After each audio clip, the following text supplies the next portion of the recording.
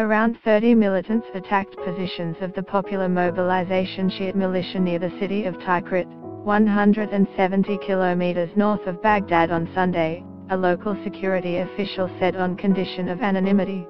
The dawn attack started with mortar shelling, followed by a ground offensive in which the extremists used heavy weapons, according to the official. Government forces were dispatched to the area and were able to repulse the attack, killing at least 3 Islamic State militants.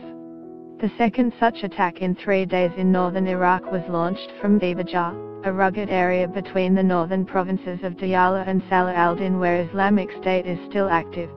Last week, Iraqi forces launched a mop-up operation aimed at cleansing Dibajah of Islamic State affiliates. The operation was later halted due to the inhospitable nature of the area noted for its dense vegetation. On December 9, Iraqi Prime Minister Haider al-Abadi announced the liberation of all of the country's territory that was under Islamic State control, completing a US-backed campaign of about 3 years against the radical Sunni group.